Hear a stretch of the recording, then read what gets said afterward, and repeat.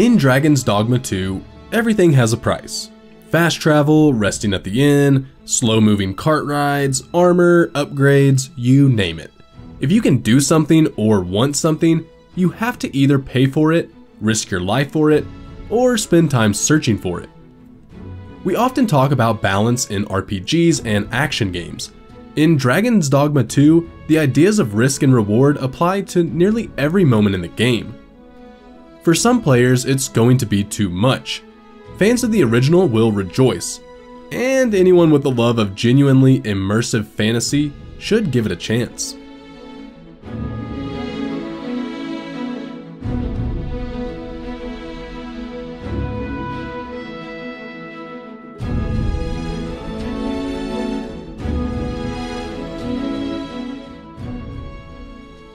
The original Dragon's Dogma was released in 2012, then re-released a year later as Dragon's Dogma Dark Arisen. It was thoroughly misunderstood as a semi-busted Skyrim clone, or maybe a Dark Souls wannabe. It wasn't helped by a heaping helping of jank and bugs and poorly explained mechanics. But in the years since, the game has steadily grown in popularity, respect, and appreciation. In retrospect, it did so many audacious new things that the initial reactions were understandable. Dragon's Dogma 2 is bigger, vastly more ambitious, incredible to look at most of the time, and every bit as uncompromising as the original.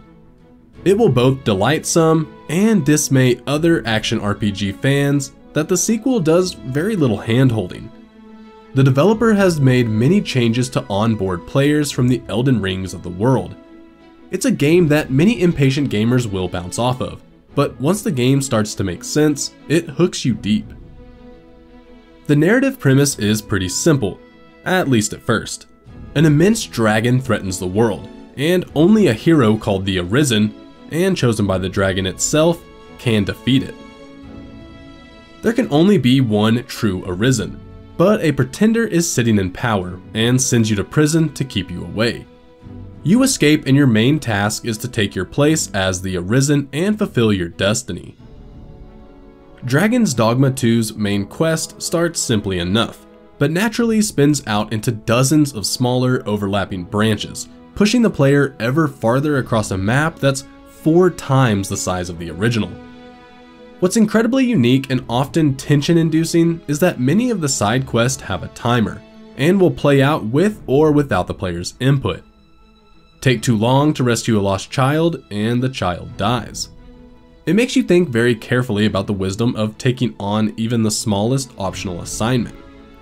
But the temptation is there because you never know what or who you'll find along the way, if you survive.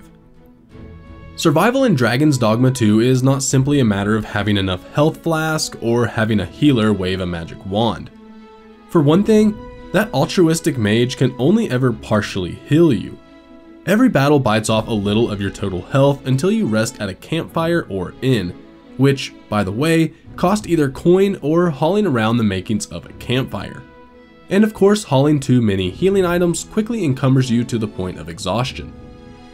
Like all action RPGs, Dragon's Dogma 2 is a power fantasy with fighters, mages, archers, and thieves grouping together to fight. There are 4 beginning classes called vocations, and basic vocation splits into 4 other specialized subclasses. Opening the next class almost always involves completing quests. You essentially commit to a class from character creation on, but the secondary vocations allow for some class mixing and matching. Dragon's Dogma 2 is a single-player adventure, mostly. The qualification comes from the fact that the player can hire pawns or NPC companions belonging to other players. Every player character has a main pawn and can hire 2 additional temporary pawns. The pawns are everywhere, marketing themselves out in the world and for hire in a sort of alternate dimension accessed through rift stones. The pawn mechanic is the original game's most innovative idea.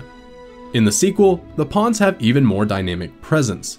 They fight, quip, complain, and complement depending on their basic nature. Some are more autonomous than others. The player gifts them armor and weapons and chooses upgrades and abilities for their main pawn. Pawns can be easily managed in battle. Even without direction though, they perform consistently with their personality most of the time. Dragon's Dogma 2's sprawling world might just be the most dynamic, interesting, and challenging world ever crafted in a game. Between the pawns, players' wide range of weapons and skills, the smart use of the environment and the enemy AI, combat is the definition of emergent. It's frenetic, exacting, and rarely predictable. Enemies often attack in groups, and there are many Monster Hunter-like bosses that can be climbed.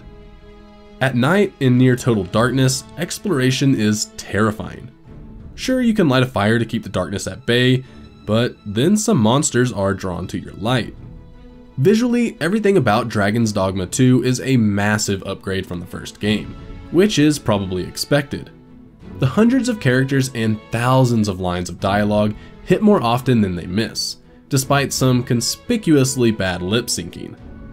Spell effects and lightning in general are incredibly well realized. Combat animations are still less than perfectly fluid. There's always so much going on, it's hard to notice. And there are still a lot of bugs and weird lapses in AI behavior, like pawns that refuse orders. Or maybe that's intentional. Comparing Dragon's Dogma 2 to Elden Ring is both inevitable and instructive. They're both massive action open world RPGs, and their narratives are likewise fashioned from mystery and mythology without regard to origin. But where Elden Ring is the logical evolution of From Software's two-pronged attention to both accessibility and difficulty, Dragon's Dogma 2 doesn't worry nearly as much about welcoming casual players. It plays by its own rules. It's almost impossible to play Elden Ring wrong. Just about every build or weapon can see the player through. On the other hand, not really understanding Dragon's Dogma's 2 systems and trying to play the game like Dark Souls will simply not work. From character creation on, Dragon's Dogma 2 asks to be approached with a patience, understanding, and above all, ownership of choices. You get one save at a time. Just like the original game, Dragon's Dogma 2 demands that players meet it on its own terms. Trying to play it like other popular action RPGs will be frustrating, and probably not much fun. The barrier to entry is not just skill, but acceptance. For those players willing to set aside their notions of how an RPG has to work, the rewards are rich, singular, and utterly immersive in ways that have rarely been seen in the genre.